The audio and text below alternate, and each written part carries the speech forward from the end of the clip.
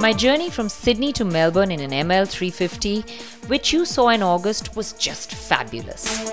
But what did I know? Australia was going to enthrall me more from Melbourne to Adelaide. Coming into Melbourne last evening with people jogging, walking, rowing on the lake, lots of hustle and bustle. It felt largely different to Sydney, which was a little bit more laid back, more relaxed, more calm a city. Now, we had dinner here. This lane was bustling as well with people, lots of music, lots of noise, lots of ambience. Melbourne is famous for these laneways with lots of restaurants and, as you can see, loads of graffiti.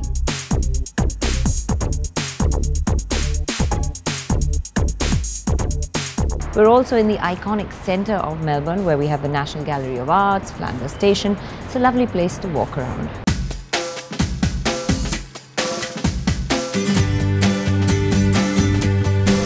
Melbourne's buildings are all pretty funky and interesting, with a mix of historic and modern structures standing side by side. A day in Melbourne can easily be spent walking around. But getting out of Melbourne in the morning is like rush hour in any city. It takes time. Just after Geelong, as we hit Torquay, I got onto one of the most fabulous roads I've ever driven on. So I'm on this wonderful Great Ocean Road now. It's a road that goes entirely along the coastline, starts in Torquay and ends in a place called Warrnambool. I hope I'm getting that right. Warrnambool, I think. And basically it's the largest war memorial in the world. Even I didn't know that. I was just told that it was built by the soldiers that returned from World War I. And it took a couple of years for them to build, but as you can imagine, it's about 234 kilometers long.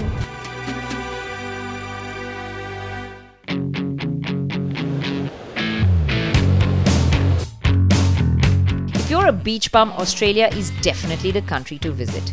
Everybody looks like they live their lives on the beach. Sunny disposition, tan bodies, and a peaceful state of mind. In fact, life does center around the beach in most of these coastal areas.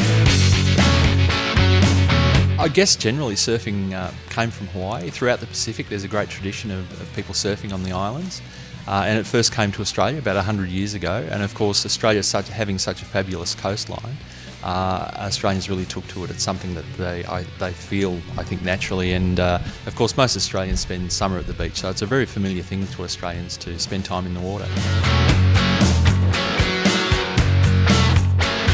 I'm a sunny weather, ocean-loving beach lover, and driving down this road was like attaining nirvana. The Great Ocean Road winds its way like a serpent hugging the coastline, and every bend offers a view of the ocean even better than the last. With the crystal clear water, sunny skies, and lots of little stopover viewpoints, it's best that you ensure that you give yourself loads of time and a loaded camera to conquer this road. To add to the excitement, I had my hands behind the wheel of a brand new Santa Fe. Brand new in every sense, and this is the version that will come to India early 2014.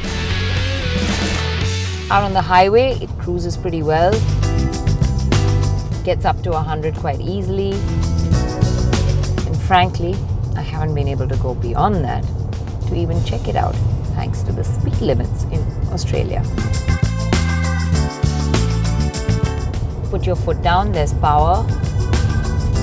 Rev it hard, and you do hear a little bit of noise though. Still being away from those breathtaking views, I finally got time to actually take in a little more of the car. Typically Hyundai, the interior's really nice, flowing lines, great dashboard, a bit cluttered with a lot of buttons over here. But nice dials, got a pale blue lighting in it. In fact, ergonomically really nice because they're big, the numbers are large, you can see everything really clearly. You've got all the controls on your steering wheel. I quite like this interior. And the seats are pretty comfortable too. Lorne, the town for our night halt, is actually only an hour-and-a-half journey from Melbourne. But with so many photo stops, we took the whole day. It was a leisurely drive and I got to know the new Santa Fe a bit more. this road is quite uneven, somewhat like the surfaces we might find in some parts of India, a little bit of broken tarmac. And the Santa Fe is handling it pretty well. Once you get to Lorne, Teddy's Lookout is a must-do destination. It gives you a cover shot view of the ocean road. Sunset at Teddy's Lookout is even better, and you can spend hours just taking in the beauty and soaking in the sea air. It's a perfect way to end a day.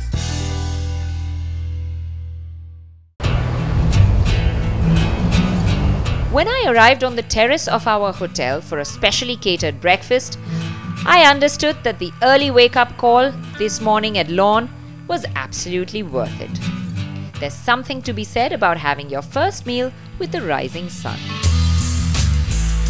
The view was great, the weather good, and the breakfast fantastic.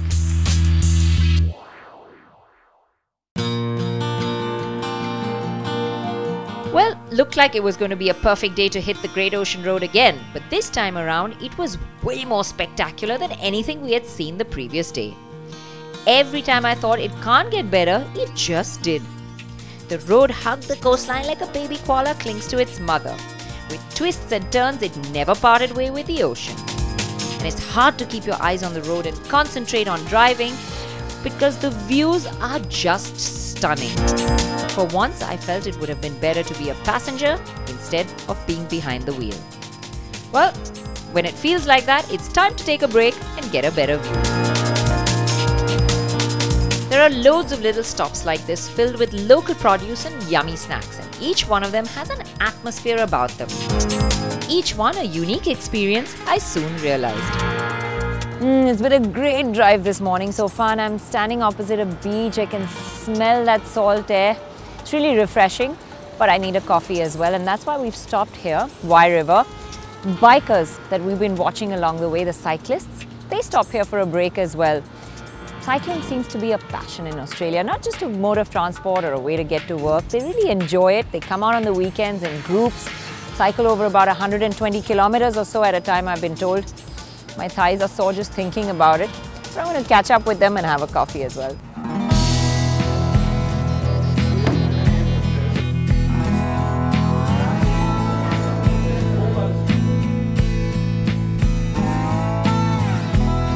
Australia is like a jealous woman, and you can't be distracted for too long. Stop and she grabs your attention right back. And what a way she got our attention. The 12 Apostles.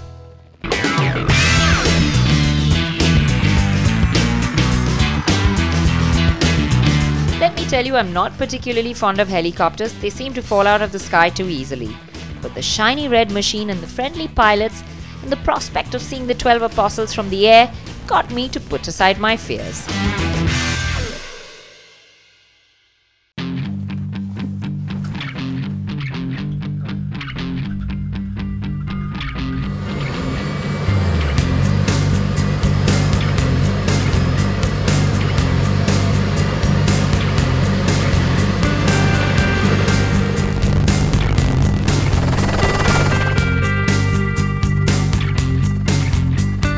Come here and miss out on that copter ride. It's like getting behind the wheel of a Ferrari but not driving it. You'll miss the astounding sight of these sandstone and limestone formations that have been standing here as testimonies of time through the ages.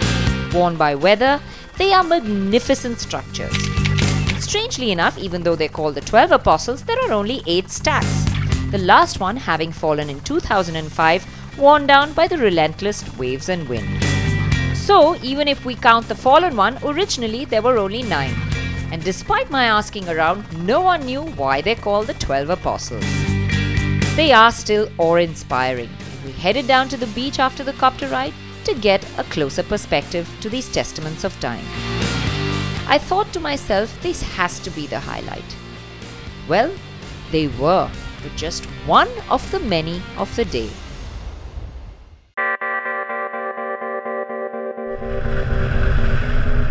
On the road again, the windy sections gave me a chance to test the Santa Fe's handling. And though it handled the corners pretty decently, I soon realized that the Santa Fe doesn't really like to be pushed. It isn't exciting. It's a car that's more for cruising. Now, normally you expect a parking lot behind a cafe, but in Australia, surprises are all around, and we were in for a quality experience. Out there in the wild, just eating and sleeping, which is what they do best, we caught some koalas.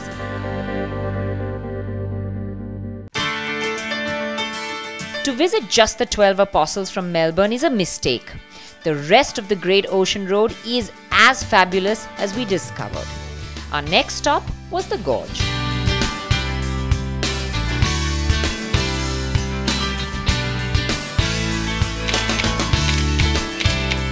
After soaking up the view for a bit, we headed to London Bridge, another stunning halt. So this is London Bridge in the middle of Australia. These sandstone and limestone formations are all along this coast and form really dramatic views of the ocean. And this one really has a funny story behind it. In 1990, the bridge that was connecting mainland and this archway actually collapsed. And 2 people were marooned out there on the island, and a helicopter had to be flown out later to get them off it. It's a pretty interesting story. Don't know if I'd like to spend a night there all alone, frozen out in the cold, but it makes for a dramatic view. The color of the water, the evening light, and the majestic rock formation with the ocean air made for one of those lifetime experiences. This day was going down into my book of memories, for sure. And we still had one more stop to go, the grotto. Walking down to the grotto, our guide Douglas and me thought we should put into a picture the elation we were feeling. Well, that's how we felt. The grotto is yet another marvel, and I had to get a little closer. Standing there looking out at the vast ocean, it made me wonder how all those years ago the seafaring adventurers discovered these countries. This part of the coast is also known as the shipwreck coast with its high wind and waves, and it was hard to navigate this coast in olden times. But in the present, those very wind and waves make it a surfer's paradise. On the way out, we caught another elusive Australian creature in the wild, foraging for his evening meal, the echidna. It looks pretty much like a hedgehog.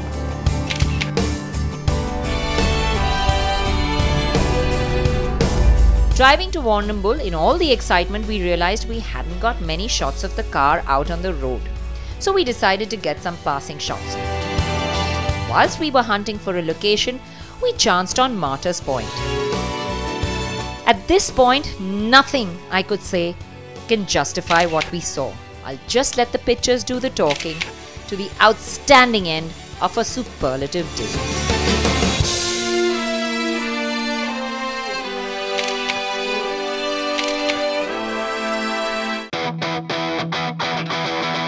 The impact of the Great Ocean Road was still sinking in when I woke up in Warrnambool.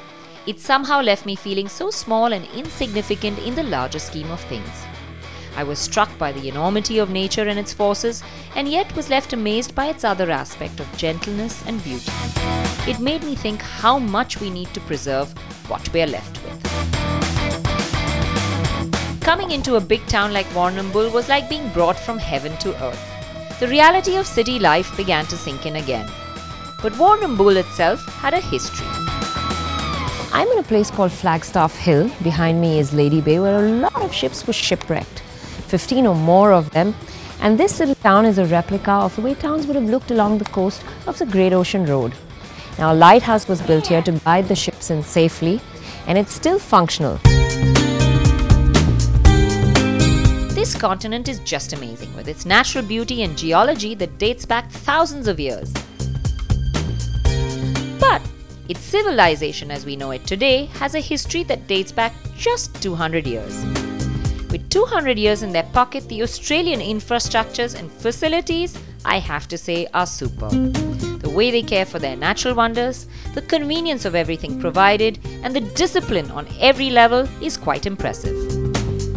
There's a will to improve all around, and our next destination, Koroit, proved that to me further. So we stopped in Koroit now, and I'm standing on the lip of what is a volcanic crater, about 28,000 years old, I've been told. But the region was entirely wiped out, and it was live till about 7,000 years ago. And there's been a lot of work to rebuild this area, replant the trees, get the animals, get the wildlife, the flora, the fauna going again. And I've got Chris and Shannon here who are going to take us down, walk us through it and tell us a lot more. Driving down the ash buildup from the volcanic crater is quite awe-inspiring.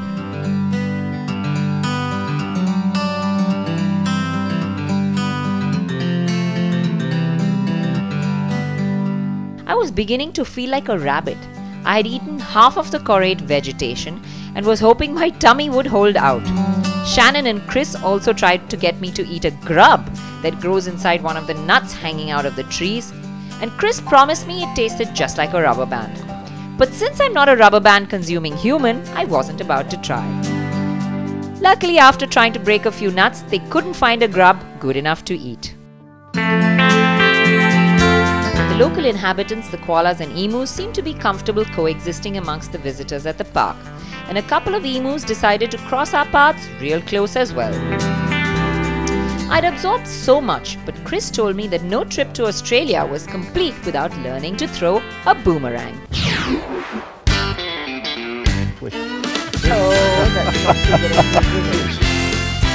a little bit better. That's a lot better. That's a lot better. Needless to say, as the visuals show, I just don't have it in my genes. Being out in nature, time had flown by, and Douglas was urging us to bid adieu to Korate and move on to our next stop, which was just about 11 kilometers away. The charming little town of Port Fairy, with its old cottages and main streets lined with little shops, it's great to explore.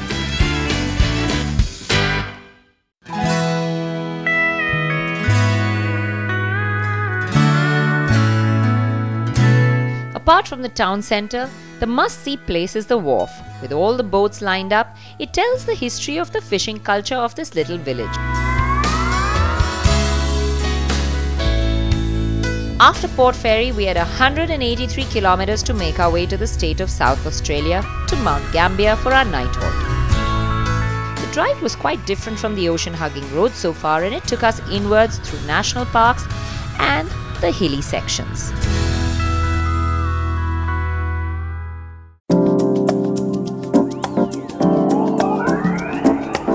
The barn was a fabulous night halt, an exotic little hotel which was literally in the middle of nowhere.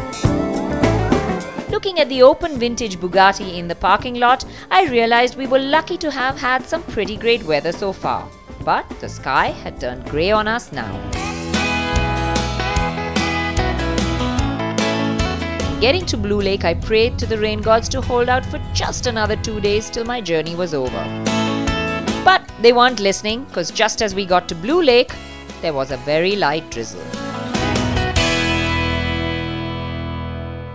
It's a cold morning here in Mount Gambier. It's windy as well, but I'm at the edge of this most amazing blue lake. Now, I know when I say blue and lake, you're wondering what I'm talking about because water is always blue and lakes are blue, but this is a different blue. It's really amazing. It's got this depth. It's sort of azure. And if you look along the edges, you can see a lighter blue. Because I've sort of caught it at the end of its stage where it turns blue. It's blue from November to April is what I've been told, and it's sort of fading out now, but it's a lot more vibrant earlier in the year. It's pretty amazing. It's the youngest, one of the youngest volcanoes in Australia. You can see the limestone and the basalt and ash that's been chucked out along the sides to form this crater. And it's pretty amazing to be just standing here on the edge of a volcanic crater.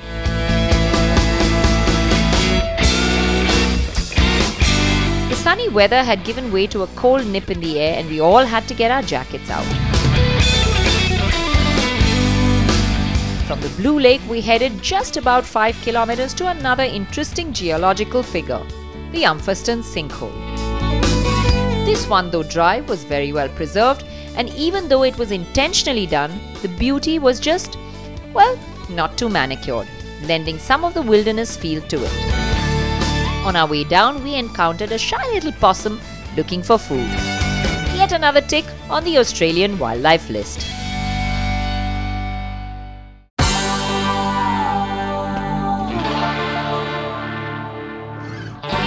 The The road now wound its way through a forested national park, changing the scenery for us as well, until we came to the vineyards. Now, because of its cigar-like shape, the Coonawarra Drive looks like we were passing through one giant vineyard. I've always wanted to learn a little bit about wine and be able to swivel my glass round and look like a pro, which is just what I did.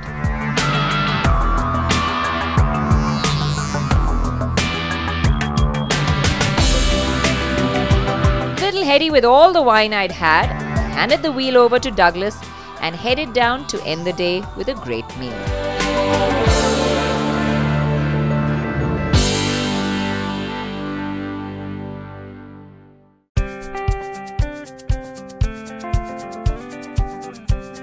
So today is pretty much our last day in Australia, driving down to Adelaide from the Coonawarra region actually, from a town called Penola where we stayed last night. And I thought it might be nice to jump into the back seat of the Santa Fe and see how it feels. There's lots of nice storage areas over here. I can put my bottle in. There's a backseat pocket for little stuff that you have, and even up front actually the cubby holes are really nice. You can get all your stuff neatly in. But I don't know if we have it neatly, but you can. In fact, the seat is really comfortable. I've got loads of space. It's very spacious. Floorboard is flat enough as well, so a third passenger can sit really comfortably in here. And we don't need the 7 seats up at the moment, so you know, if you do have them up, this comes forward, but without that you can push them all the way back and really get comfortable. There's a really nice aircon vent, very neatly placed, so you can angle it well. I've got the sun blinds here at the back to cut out the sun. I've got a nice armrest. I've got cup holders. This back seat is really comfortable in the Santa Fe. That this was going to be the last day of an absolutely astounding journey made me heavy-hearted. The day's drive was to Adelaide, but en route we had our last tryst with the wondrous Australia at the Naracoorte Caves.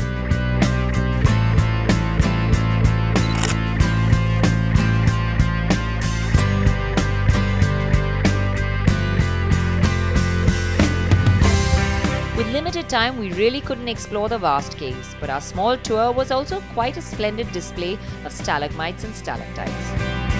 With the light playing on them, they're quite mind-blowing, and the archaeological dig site made us realize how far they actually date.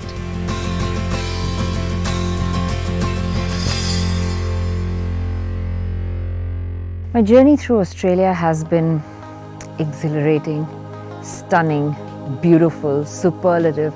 I could just go on and on and on. It's a country that everyone has to come to once in their lifetime.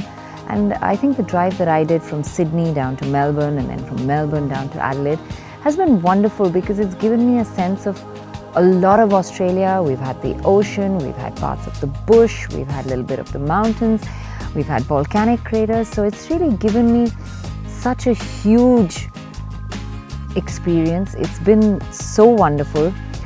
You know, every corner I've turned, every moment there's been something to see. There's just so much to do over here. I'm sad to leave, heavy-hearted to say goodbye. And this is the last look I'll get of the wonderful bush of Australia, but it's time to go.